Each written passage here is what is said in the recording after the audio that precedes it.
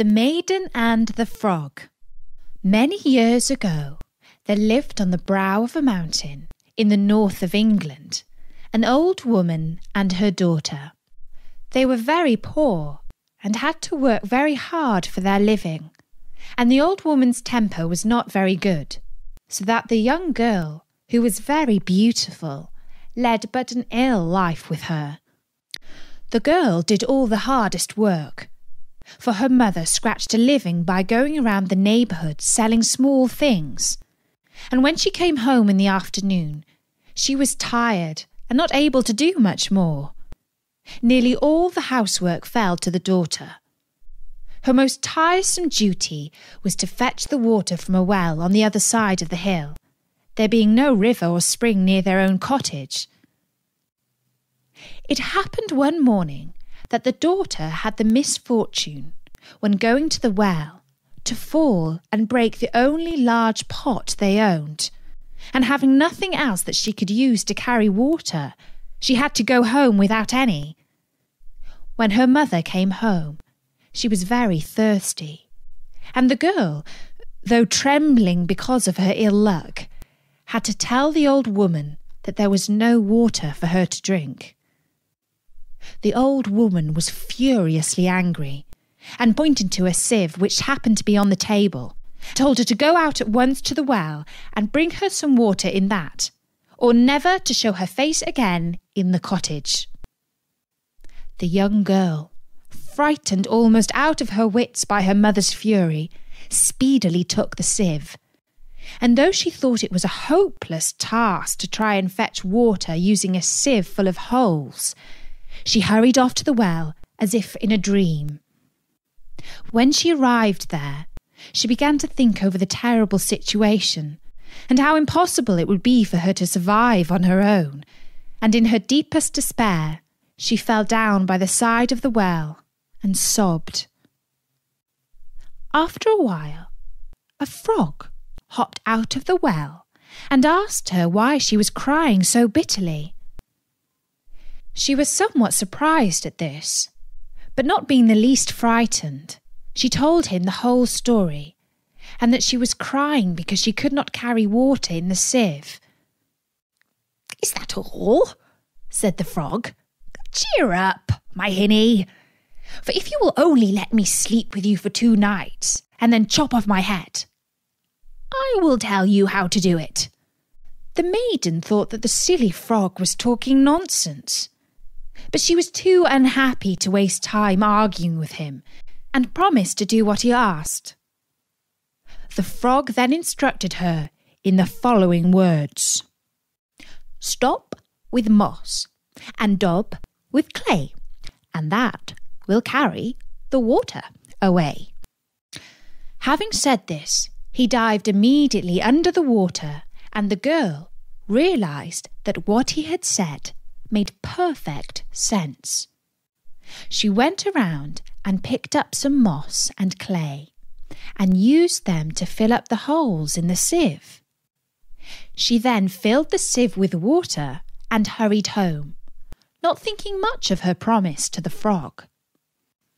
By the time she reached home, the old woman's temper had calmed down, but as they were eating their poor supper very quietly, what should they hear but the splashing and croaking of a frog near the door, and shortly afterwards the daughter recognised the voice of the frog singing, "Open the door, my hinny, my heart.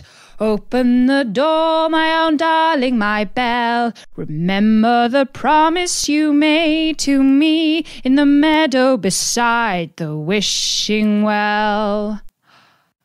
She was now dreadfully frightened, and hurriedly explained what had happened to her mother, who was also so much alarmed at the situation. They both thought it best to let this remarkable frog come inside, for they feared that he might cast some nasty spell on them otherwise. When the door was opened, the frog leapt into the room, exclaiming, Go with me to bed, my hinny, my heart. Go with me to bed, my darling, my belle. Remember the promise you made to me in the meadow beside the wishing well. The young girl did as he asked, although, as may be readily supposed, she did not much relish such a bedfellow. The next day, the frog was very quiet, and evidently enjoyed the food they had placed before him for breakfast, the purest milk and the finest bread they could find. In fact, neither the old woman nor her daughter spared any pains to make the frog comfortable. That night, immediately after supper was finished, the frog sang again.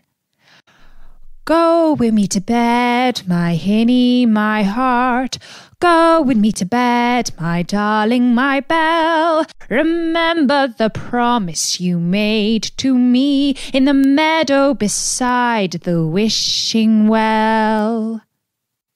She again allowed the frog to share her couch, and in the morning, as soon as she was dressed, he jumped towards her singing, Chop off my head, my hinny, my heart. Chop off my head, my darling, my belle. Remember the promise you made to me in the meadow beside the wishing well. So the young girl did as he asked. And no sooner had she chopped off his head, there stood, in place of the frog, the most handsome prince in the world, who had long been transformed by a magician, and who could never have recovered his natural shape until a beautiful maiden had agreed, of her own accord, to make him her bedfellow for 2 nights. The joy of both was complete. The girl and the prince were shortly afterwards married, and lived for many years in the enjoyment of every happiness. Of Troy. Each of the great cities of Greece sent an army to join the war against the Trojans. Each, that is, except for one.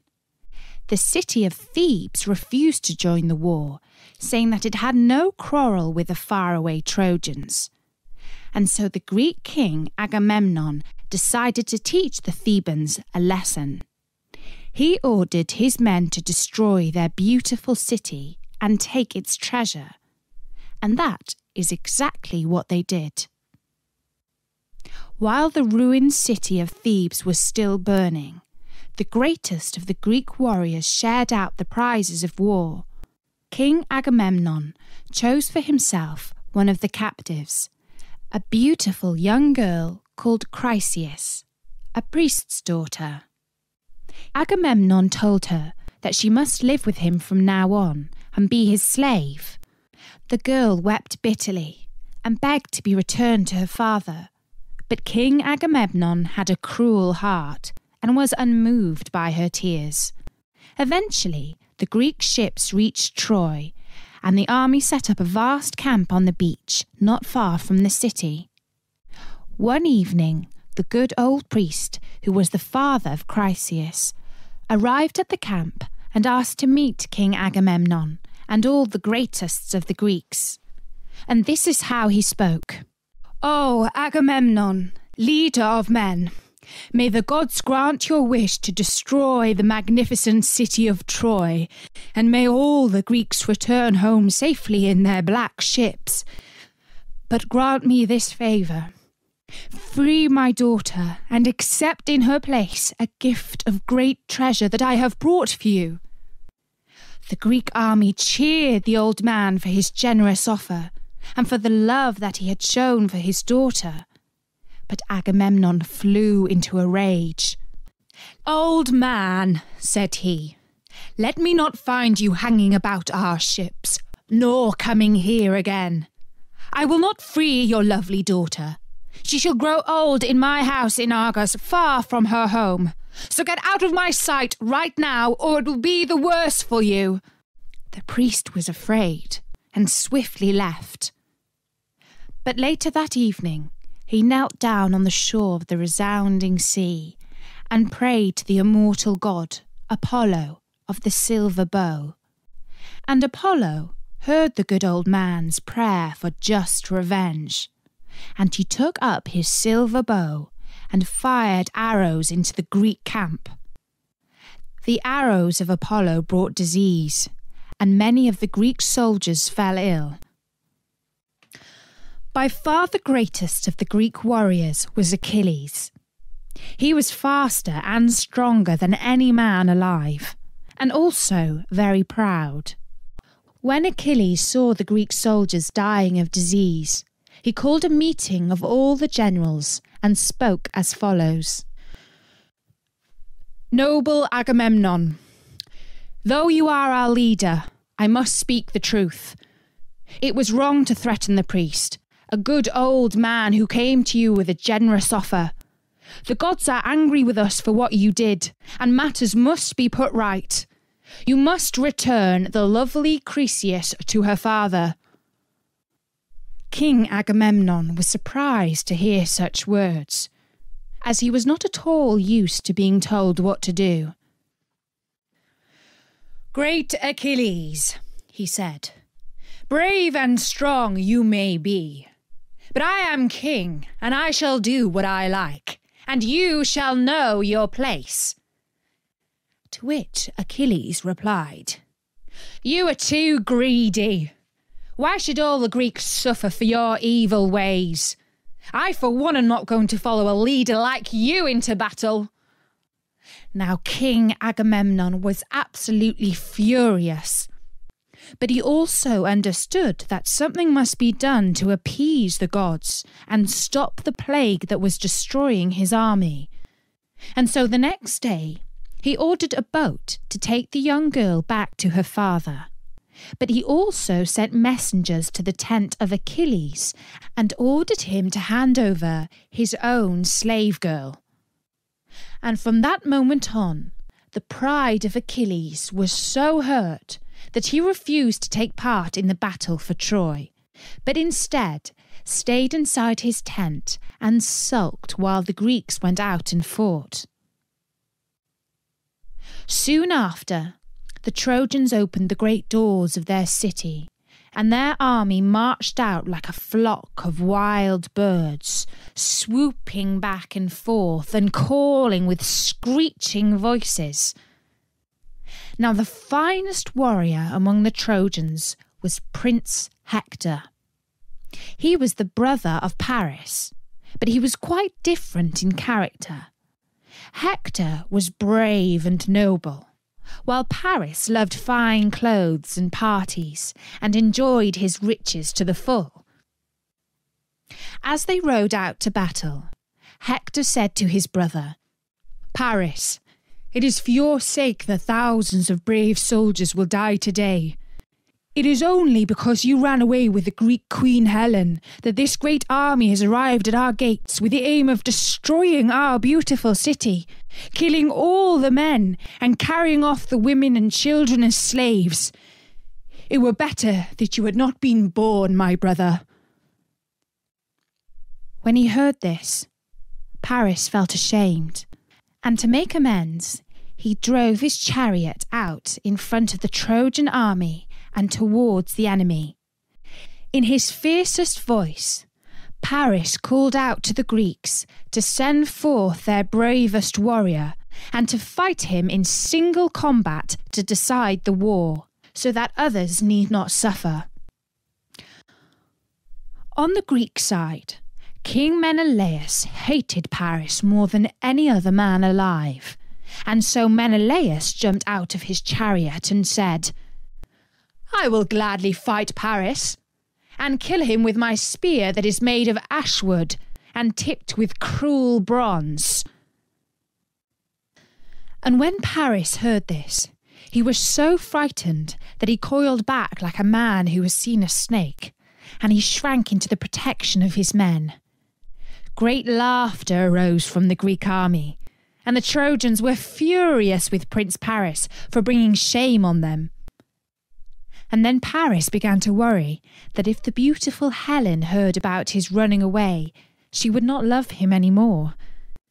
And so he gathered his courage and went out once more in front of the army and again shouted to the Greeks, "I call on you men to lay your swords and spears on the ground, while King Menelaus and I fight one another, hero against hero." And Menelaus did not give him time to change his mind. He hurled his spear at him so that it broke his shield, but just missed his body. Paris fell backwards, and soon Menelaus was on him, dragging him by the plume of his helmet towards the Greek army. But the goddess of love, Aphrodite, who was fond of Paris, saw what was happening and came to his aid, disguised as a cloud. She scooped him into her lovely arms and whisked him back to his palace, where the fair and fragrant Helen was waiting for him. And so the Greeks and the Trojans fought each other in battle. Many brave soldiers were killed and wounded on both sides. But so long as Achilles refused to help the Greeks, the Trojans were stronger and drove the Greeks back to their camp. At night, 1,000 campfires glowed upon the plain, and by the light of each fire there sat 50 men, while the horses champed oats and corn beside their chariots, and waited for dawn to come. The Greeks begged the great warrior Achilles to come out and fight, but still he refused to join the battle.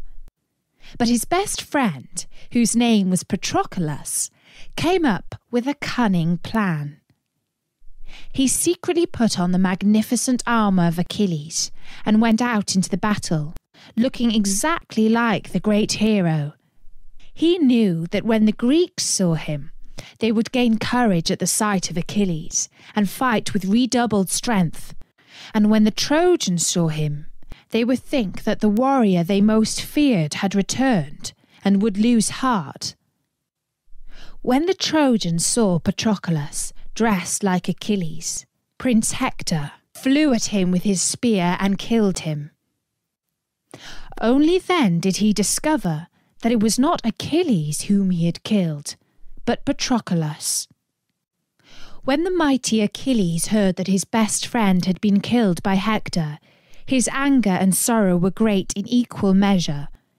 He stood up before a meeting of the Greek army and said, "As you know, King Agamemnon has insulted me, and I have every right not to fight in this stupid war. But now things have changed. My best friend has been killed by Prince Hector of Troy. It is for the sake of Patroclus, who is dearer to me than any other man, that I will take up the fight and avenge his death." And when the Greek army heard this, they all cheered and threw their helmets in the air, for they knew that with Achilles on their side, victory could be theirs. When Prince Hector saw that Achilles stood once again at the head of the Greek army, he knew that there was only one thing for it. He must go out and fight Achilles and decide the fate of Troy. As he was leaving for battle, he went in search of his wife, the lovely Andromache. He found her walking along the great walls of the city, holding their little baby in her arms. When she saw her husband, Andromache said, "Brave Hector, I beg you, do not go out today to fight Achilles. What will I do when you are gone? Think of your little son. What use is a father to him if he is dead?" But Hector replied that he could not refuse to fight, as the Greeks and the Trojans would say he was a coward. He stretched his arms towards his child, but when the boy saw the horsehair plume that nodded fiercely from his father's helmet, he was scared and cried, nursing his head into his mother's bosom.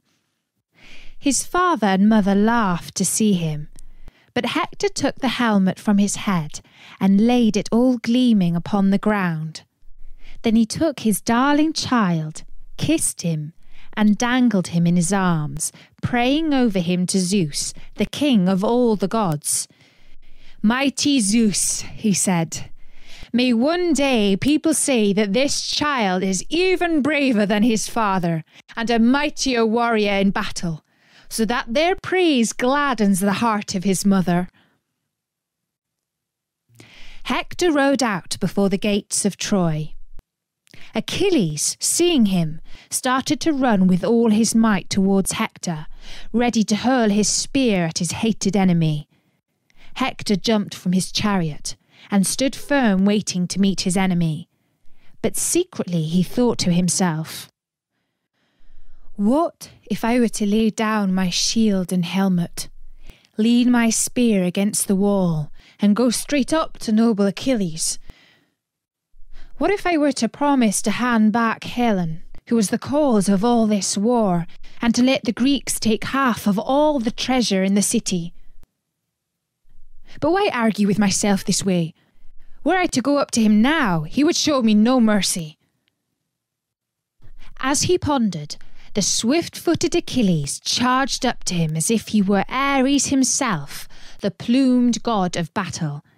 The bronze tip of his spear gleamed around him like the rays of the rising sun. Fear came over Hector, and he turned and ran, while Achilles darted after him at his utmost speed. As a mountain hawk, swiftest of all birds, swoops down upon some cowering dove, that is how Achilles made straight for Hector with all his might, while Hector fled around the city walls as fast as his legs could carry him.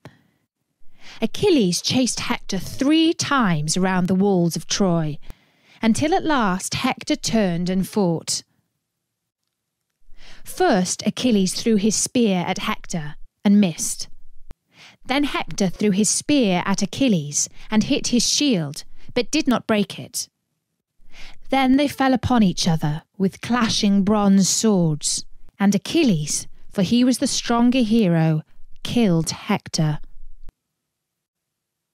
When they heard the sad news, all the women of Troy wept for the loss of their greatest hero, but none wept more than his wife Andromache. Now that the finest hero of the Trojans was dead, the Greek army thought that they would soon win the war. King Priam of Troy greatly grieved the loss of his bravest son, and feared that the city would soon be defeated. But this is not how things turned out. Not yet. For Apollo, the winged god of the silver bow, again decided to help the Trojans. One day, in the midst of battle, he came up to Prince Paris and spoke to him as follows. "Hail, Paris, Prince of Troy! Lift up your bow and fire an arrow into the Greek army. I will guide its point into Achilles and kill him." When he heard this, Prince Paris replied, "Almighty Apollo, I will gladly do as you ask, but will I not just waste my arrow? For everyone knows that when Achilles was a baby, his mother dipped him in the river Styx that runs through the underworld, and as a result, no weapon can wound him, for the waters of the river Styx make a man immortal." And Apollo replied, "Paris, you speak the truth, but the gods gave the great Achilles a choice. He could lead a short and glorious life, or a long and boring one. He chose glory, and so his life must be short." And so Paris dipped his arrow in deadly poison and fired it into the air. It flew in an arc, and its poison tip drove into Achilles' heel. For when Achilles' mother had dipped him in the river of the underworld, she had held him by his heel, and no water had touched it. And now Achilles fell from his chariot, and soon his great body lay on the ground, dead.